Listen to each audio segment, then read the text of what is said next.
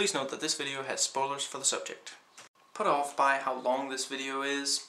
Don't worry, I tend to jam-pack my videos with as much content, as many details as I possibly can, and I try to talk pretty fast, so while the video is a bit on the long side, I don't repeat myself, and I get into a lot of details about the subject that, pretty much anything that I feel I can comment on and that I think you might find interesting. 2 movie thoughts.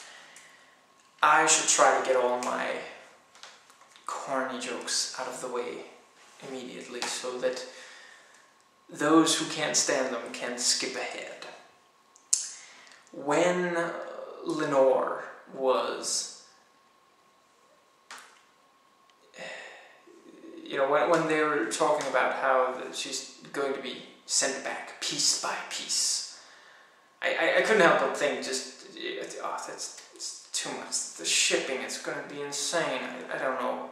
I guess Lenore is Jewish all of a sudden. Send me back just once, that's fine. That's more than I could possibly ask. Or maybe she's the godfather, I don't know. And then right after you get the tiny little scissor, and it's like, okay, I don't think that one's gonna be able to cut her to pieces. I don't know where, I don't want to tell you how to do your job. Just saying, I think you might need something a little stronger. And then he gets behind her, and you see near the shoulders, and he's got the little scissors, and I'm expecting him to open his mouth and say, "So when was your last haircut?" And then he starts getting slightly pervy, and then he starts cutting open her clothes, and I'm sorry, that's just mean. There is no reason to ruin a perfectly good shirt. When Kim is lobbing grenades, it's very good that she's told 3 seconds, Otherwise, she might have held on for 4. 5 is right out. Don't count to only 1 or 2 unless you then continue to 3, but not 4. And the second time that he calls her and tells her throw another grenade, that time he doesn't actually tell her, make sure you don't throw it at anyone. So in my twisted little mind, she actually threw it at a crowd and ah! Yeah, anyway. Yeah, I think that might more or less cover the jokes. And that does bring me nicely into, he calls her on his cell from his cell. Yeah, I guess I had just one more joke in me, sorry. These guys just clearly do not know who they are dealing with. And why don't they? They knew about the first movie. He killed a couple of dozen people in that movie and found his daughter incredibly quickly. Why wouldn't they think that he had skills that might mean that it wouldn't be a good idea to watch him all the time, even if you do think that you've got him chained up?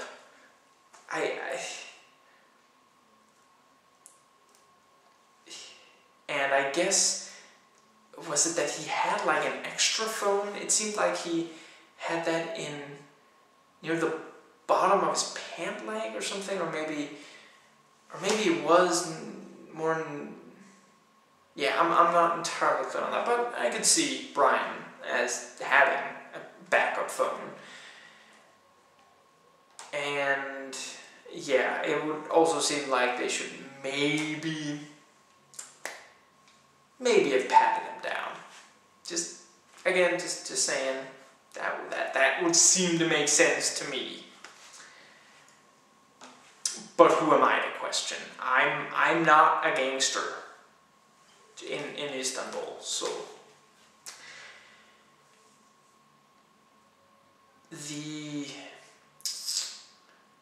I also like how he's certain that he'll be able to call her in 5 minutes. He doesn't just tell her, when you get there, do this or that.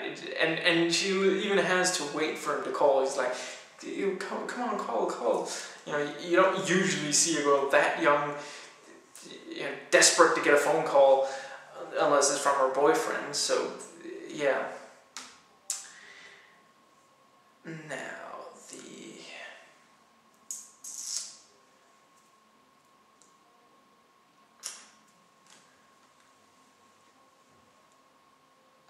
when they, near the, actually I think it was the first scene, when we get when we're told that it's Albania. I know, I think it was mentioned in the first one that it was Albanians. I half expected them to be, white and red eyes. Yeah, kudos if you get the reference. Now, I like that the daughter actually got to do some stuff this time, that she played a more important role, and she was actually really important. If it wasn't for her, Bryan wouldn't have been able to get out, so that's a huge step in the right direction. And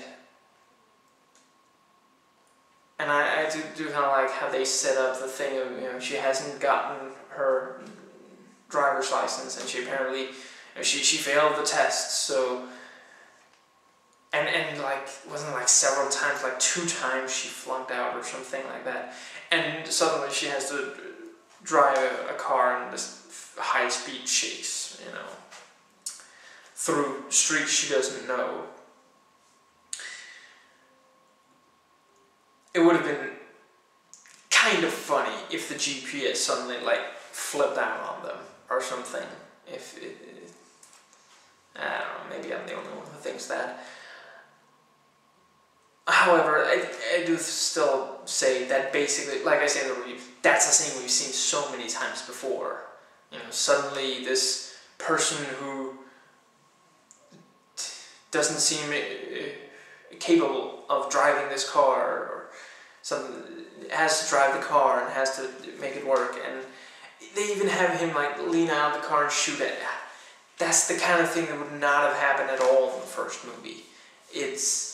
That movie was not terribly Hollywood-ish.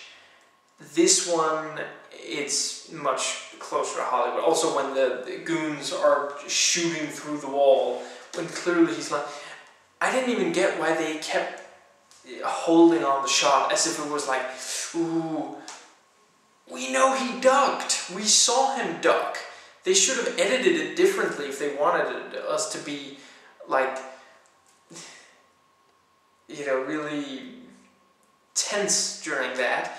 They could easily have just had, he's going through this place, and then suddenly it cuts to them, and then one of them nods to the other, and then they start shooting through the wall, and they keep shooting, and then we're like, did he get down in time? And then suddenly he shoots back, and we're like, he lived.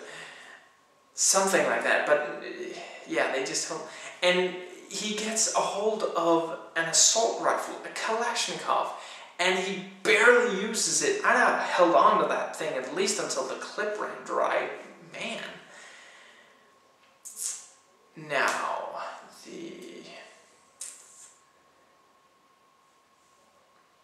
I like them driving up to the American embassy so that she can be safe there while he retrieves the mother. And the having to call, what was it, Sam, Leland Orser, the CIA buddy. Can you call someone so I don't get shot getting out of the sky? And I really like that detail too, because if he had,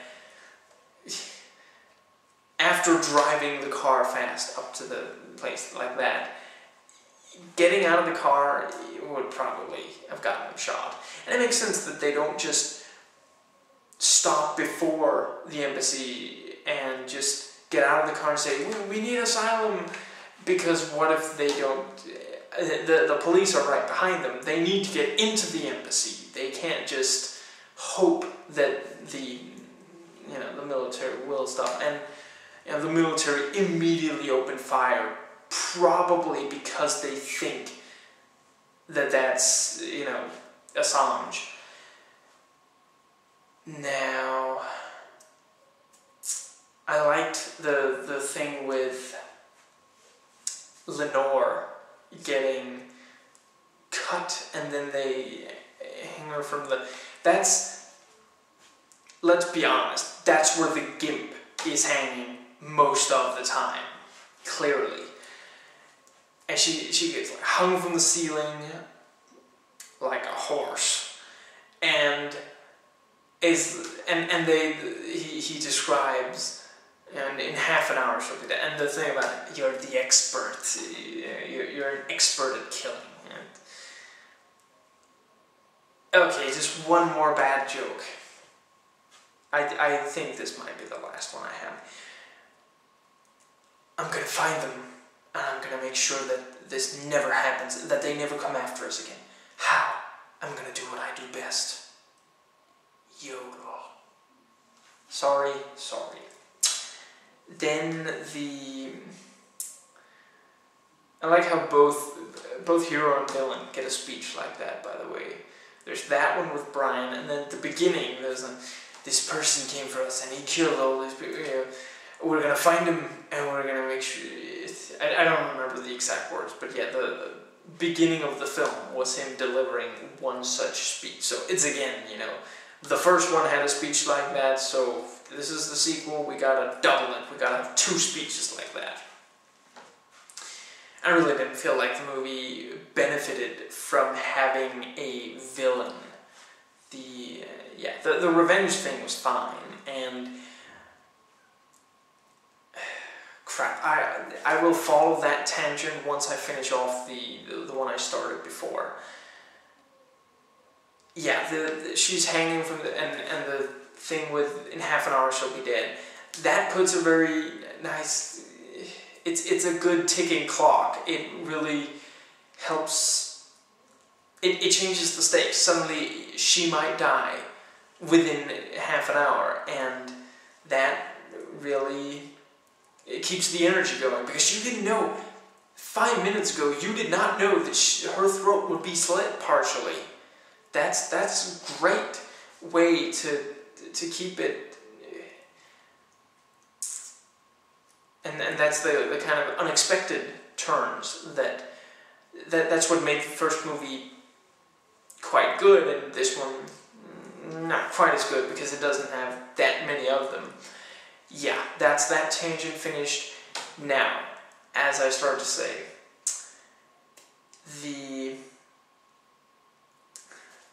son of a crap, what was I saying before? The revenge thing. I like that the bad guy actually gets an out.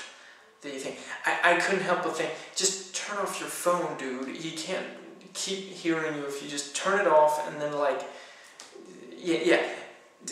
what's it called?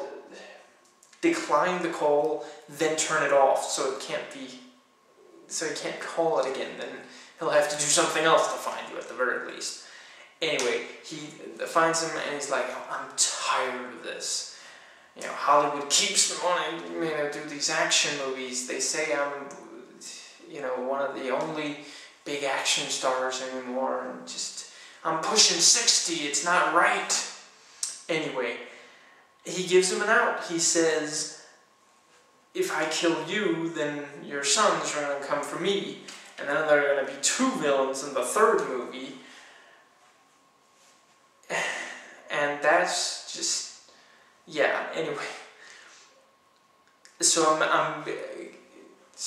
you know, if you promise me that you will not pursue me, I'm just gonna put down my gun and we're gonna, and I won't bother you again. And he starts to put down his gun. I was like, dude, he didn't even promise you anything yet. He's like, no, I haven't even promised. Oh, okay, the gun's down, okay. I had my fingers crossed the entire time. And he picks up the gun. And I do like that the bullet, because we saw the clip go out when the two were shooting at each other earlier. So there'd only be the one bullet in the chamber, and he checked for that, and obviously he then took it out, which he could easily do, just, you know, pull the slide, tie on the back, and it'll eject it. Anyway,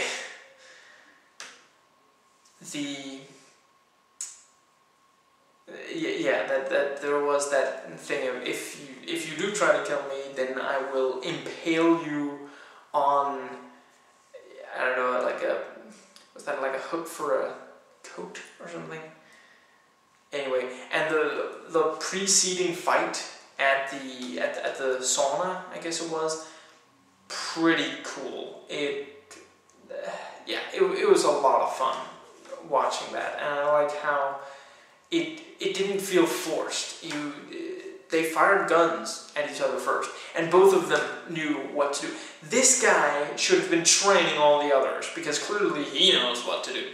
The others, not so much. Why didn't this guy tell them to pat down Bryan and all that stuff? Anyway, and they both block and just make sure to point the gun away. You don't want to struggle too much for the gun. You know, you might just get shot. You want to block so that the gun can't shoot directly at you. And both of them do that. So both guns get fired a bunch of times, clips go out, and then they're fighting. It makes a lot of sense. Now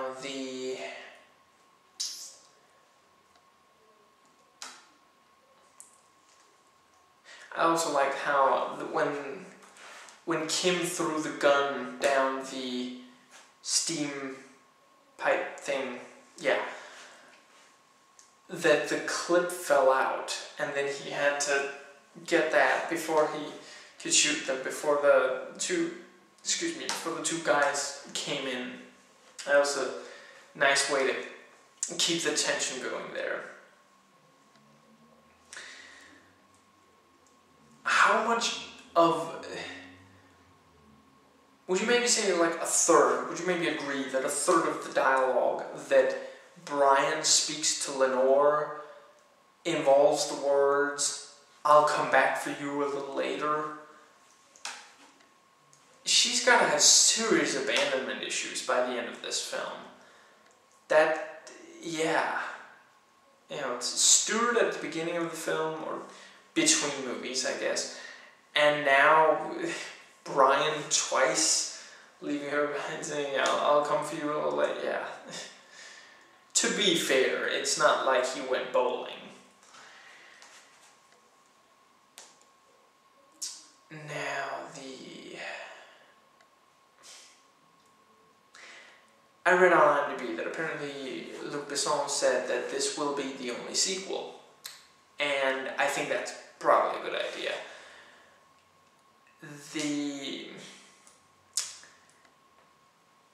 I think that the film does a good job of tying it up. It's again pretty Hollywood, with the end really suggesting that now, you know, both are, you know, Bryan and Lenore might get back together.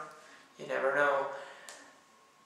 And Kim and Jamie, you know, so yeah. Am I the only one who thinks that maybe Kim's motivation for trying to get her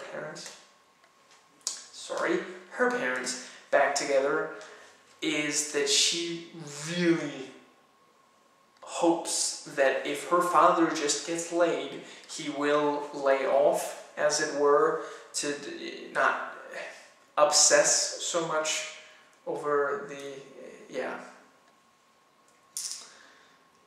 I did like the joke there at the beginning where he finds Jamie incredibly fast, and yeah. Well, actually, yeah, that was the GPS. I don't think they should have explained that. I think that would have been really funny if it had gone completely unexplained. I actually briefly forgot that they did explain it. If he had just shown up and it would have been, how did you find? And it's like, maybe he should even have like had a joke line, like it's a government secret. Like, you know, if I tell you what I did to find you, yeah, the government's gonna be on my ass. So yeah, I can't tell you, something like that.